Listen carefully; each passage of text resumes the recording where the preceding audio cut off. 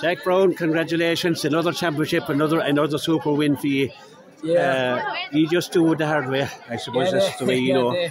They seem to get harder and harder. Definitely, that's for sure. But look, the Ballyea lads are just. You couldn't say enough about the lads. Like that game looked dead and buried there for a long time, and just kept chipping away and eventually ground it down. Like that, even look at that hook from Tony there, right at the very end. Right, Stop it on. Yeah, it was looked like it was all over. You were involved there as well, so the two of you were there and you stopped him. The two of them passed me out and were gone fairly far. I was going to run after him, hoping someone would stop it.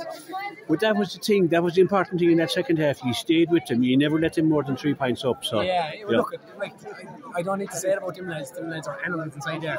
They just keep going. You don't have to tell them anything. They know what to do. Like they'll just keep going all day. Yeah, but in the county final like that, and you're 3 points behind, and they have got superb players. Like to get the last 4 points in a row, and you in the backstreet to stand up and not concede anything.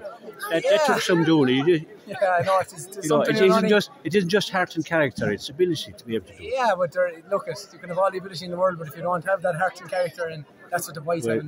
You have that in the Bulldogs, yeah, absolutely. We were talking about it all week, and we were saying this is going to be a great county final. For a lot of it, I was leaning towards Rogue, if I'm honest.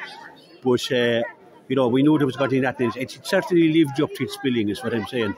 Yeah, it was. It's hard to, when you're inside the game, it's hard to know what kind of a game it was, but it seemed tit for tat there all the way along, and there was only a point or two in it.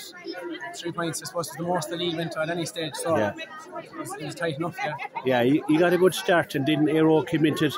Yeah, look, I suppose we kind of, Tony had a chance of a goal to go under a few points up, and we missed a couple in the first half, and then Aero, in fairness to them, took over there, and for a lot of the time we were under pressure, especially the second half. We found it hard to get the grips of them and just ground them out for a finish. I think that's all. We just kept going. I suppose when you're county champions, like, and the team that you have, you know how to do that. Like, you're able to do it. You back yourselves to do it. Yeah, well, look, all you can do is keep going, keep doing the right things, and hopefully something breaks. And then you get moments of magic, like Tony taking the ball off and on. And too many lads in the country that could chase him down and hook him. You know what I mean? That was the winning. I think that was the winning of the game, actually. It was. Because that went over. We were 2 points down. And it came up to Cahill. Absolutely. That was it. That was the difference. Yeah. So another big night in Ballyea tonight, Jack, I suppose. I will enjoy this one as well, yeah. You absolutely will. Tonight and tomorrow, maybe following day. Well, you have a team to enjoy it, because you have a great team, special team came along, and you have 4 county titles won. Yeah, if it was what means I'd have won one, I'd have taken that, I'd have been happy. I'm sure most clubs would. Jack Brown, congratulations, well done. You're champions again. Thanks very much.